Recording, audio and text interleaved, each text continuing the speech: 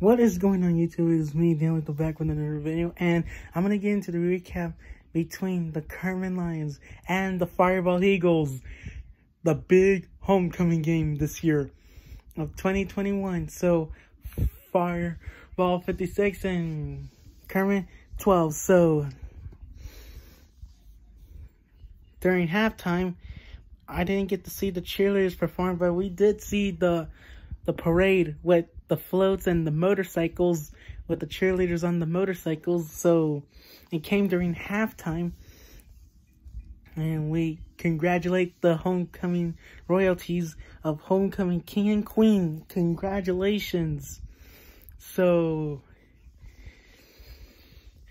I can tell that the Firebaugh Eagles are doing very well with 4 wins and 1 loss. So next Friday is a bye week.